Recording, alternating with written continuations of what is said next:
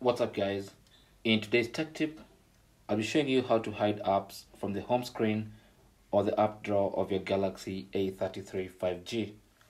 Let's say you want to hide an app like Facebook and maybe even Spotify from your home screen and from your app drawer.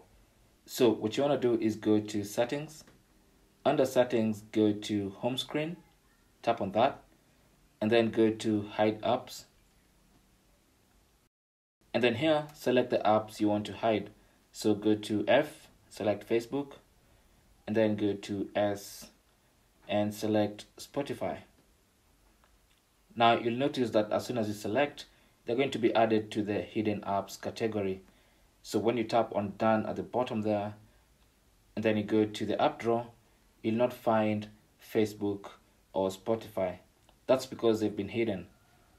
Now to unhide the apps, again go back to settings and then go back to home screen, hide apps, and then remove them from the hidden apps section by tapping on this icon on the top left corner of the app icon. And then tap on done. Make sure you tap on done to save those changes.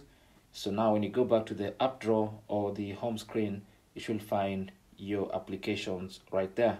And that's basically how to hide and unhide apps from your Galaxy A33 5G.